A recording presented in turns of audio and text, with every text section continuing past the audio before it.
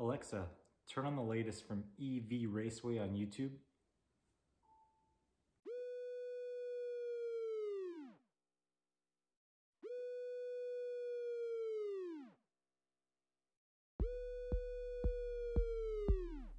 A well-designed and maintained smart home can drastically improve the comfort and lives of those living in them.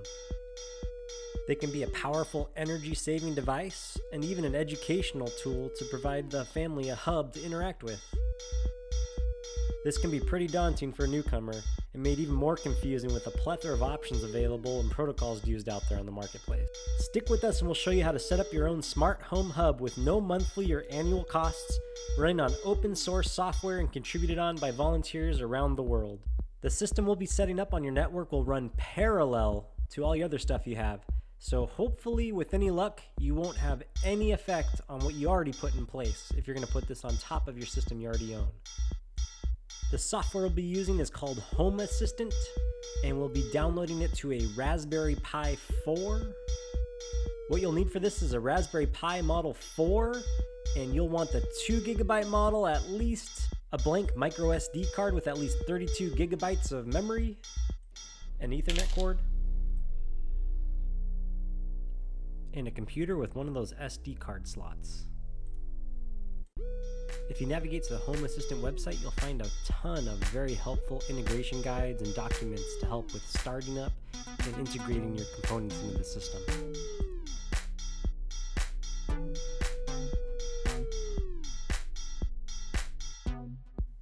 Hang tight, I have a small detour for us. Nothing at all against Balena Etcher, but we're going to be using the Raspberry Pi Imager instead. So if you haven't done it already, go ahead and navigate to the Raspberry Pi organization website, aim for software, and download the Raspberry Pi Imager. Step 1 will load the Home Assistant software onto the MicroSD card.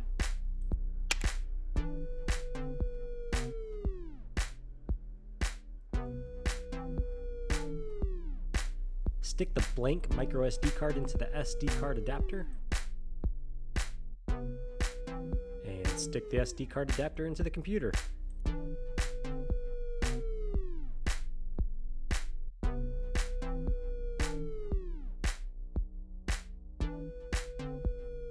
Load the Raspberry Pi Imager on the computer.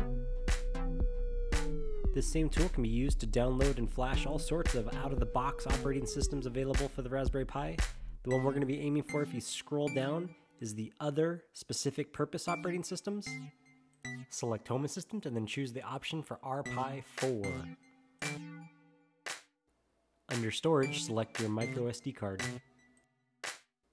Click Write and away we go. This should take about 5 minutes.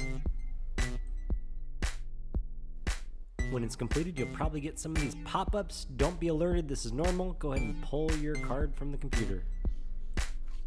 Okay, step 2, we're going to take that MicroSD card we just flashed and put it into the bottom of that Raspberry Pi 4 and plug an Ethernet cord in from the Ethernet port to your router. Step 3, go ahead and plug in and power up your Raspberry Pi 4.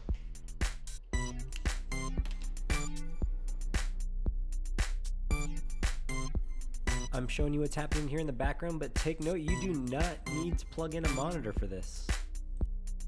You see, once you get this set up, this will just be a server that works all day, every day in the background and does not have a display attached to it. Step 4. From a computer on this network, navigate to homeassistant.local:8123. And hopefully you're welcomed with an onboarding screen and everything's great, but if this isn't the case, it's gonna get a little bit more tricky, and I have some recommendations for you. Double check you're definitely on the same network and you typed everything correctly. Everyone's home network and router is different, so I can't predict everything, but I would use a network scanning tool of some type to try to figure out if your Pi has made it online.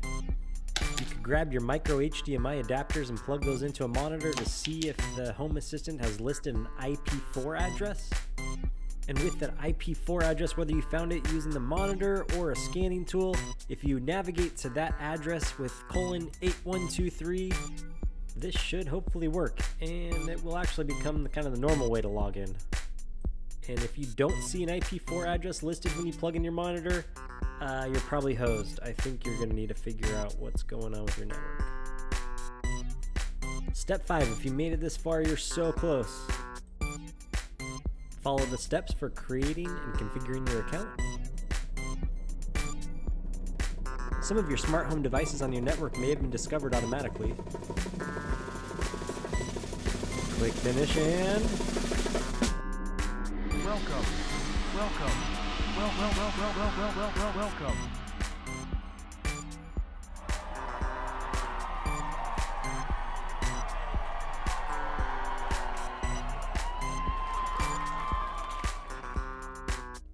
Welcome to the entryway, foyer of your smart home.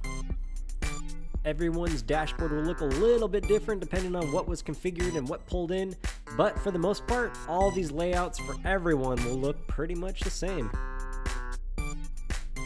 On the sidebar to the left, you'll find some navigation tools to help you get around, and these can be moved around, rearranged, and customized later.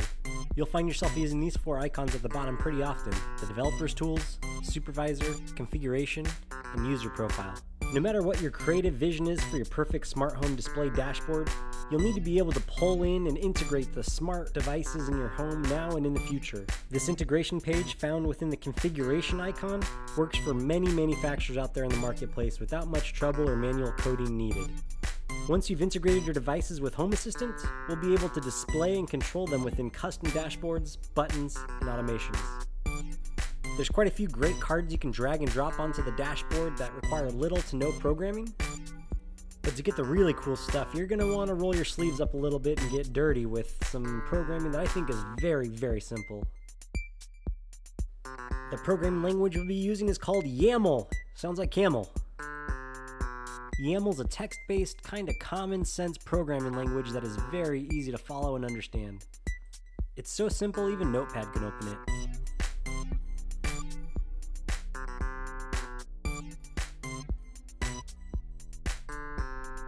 That's my favorite part. I'm a copy-paste king, baby! There are several integrations that require the modification of the configuration file, and you'll find that right here for the Home Assistant server, which is our Raspberry Pi 4. These files can be accessed several different ways, but we found the easiest way was using the File Editor add-on or Samba Share. We'll be including in-depth details on future videos on how best to access and set up these specific details and features of the dashboards. But for now, we just wanted to introduce you to the look and feel of the syntax language used for this programming. Once you kind of get the look and feel of how the language works, you can browse other people's projects and kind of pick and choose what you want to take from them. And with that, we're done with the basic setup and install of Home Assistant on a Raspberry Pi 4.